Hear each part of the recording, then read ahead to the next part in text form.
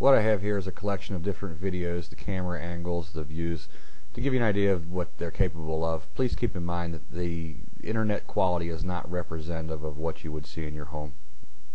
What this shows is a black and white 3.6mm camera placed on kind of an unconventional area. It's 20 foot deep from gate to barn door, 24 foot wide from left to right. There is a small appliance light bulb in the upper left hand corner. If you were to walk into this area right now, it would be difficult to read print on a newspaper, but the camera sees much better than we do. You wouldn't bump into the pole, but it is much darker than it appears. This gives you an idea of the depth, the width of a 3.6 if you're using it in an area other than a conventional box stall. The camera is positioned approximately 6 feet back from the gate, about 6 feet in the air. If you're using the camera for lambing or calving, where the mare is at right now would be approximately 26 feet from the camera. And I'll give you an idea, it's a full-size 15 one-hand horse. Here we have a barn that uses 3 cameras in rotation, a camera on 2 box stalls and then one covering 2 stalls across an aisleway.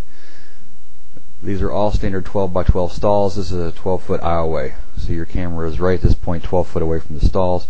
That's a corner mount on a 12 by 12. It's a 3.6 color camera.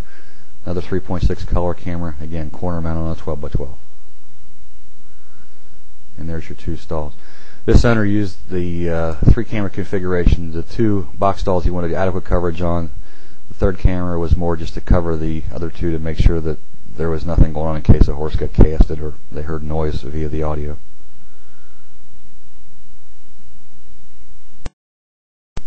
Okay, here's the same barn. We use this in a production video for a show. This is the same stall you just saw, the color camera. We replaced it on the next frame with a black and white camera, same lighting, same stall, to give you an idea of the difference between the 2. And we'll run these 2 through again for comparison purposes. I wish I still had the raw footage, but this was all that was preserved.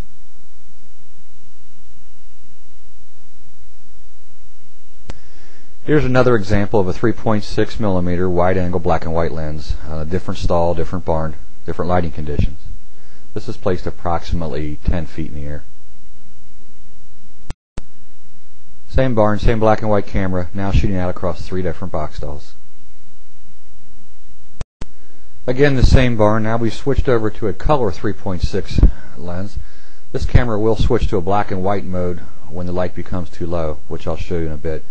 This gives you an idea of the wide angle 90-degree field of view on a long distance. The first horse you're actually seeing, the end of that stall will be 24 feet from the camera. The next stall end of it will be 36, and the white horse that you see poking its head up would be 48 foot away.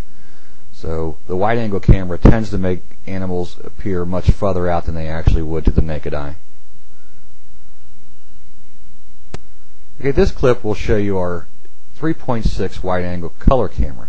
The color camera has a switchover mode which will put it in a black and white mode when the lighting conditions become too low for the color to operate effectively. In this frame, what we'll do is cut the lights down to the point where it must force itself to a black and white mode. Now you see the camera operating in black and white mode. Again, in these stalls it would be difficult to read newspaper print. You can walk around, but you're not going to do anything that requires a lot of light. The cameras will see better in black and white mode than you do with your naked eye. Again, 3.6 lens, placed approximately 8 to 10 feet in the air on a 12 by 12 stall, placed almost in the corner.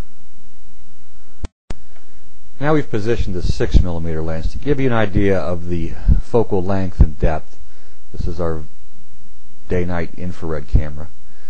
Now what you'll see is the same box stalls, the 3 box stalls with horses in them, plus the 1 additional under us. So you're looking at 48 foot out to the far barn wall. There'll be another shot of the 3.6 day-night infrared camera.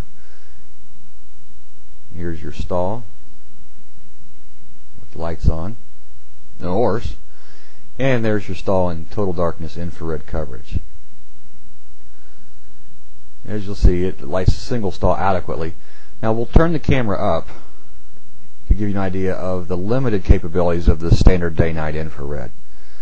Again, now the horse in the stall is at far walls 24 feet away. As you can see, that's about the limitations of the infrared for the standard day-night camera.